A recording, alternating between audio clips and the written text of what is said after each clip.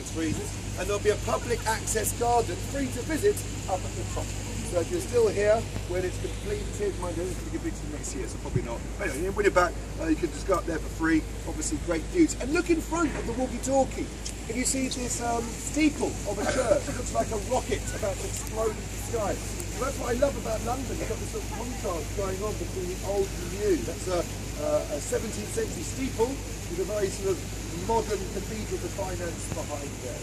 So that basically is the square mile, the city of London. And there's not much more room. They're kind of starting to develop here as well. You can see these buildings here. Lots of management consultancies are here.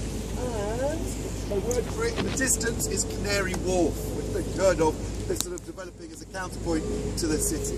Okay, so I'll give you a minute or so if we get any pictures, and then we'll head back.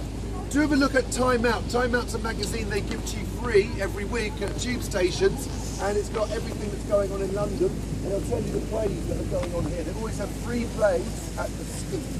So not everything you have to pay for in London.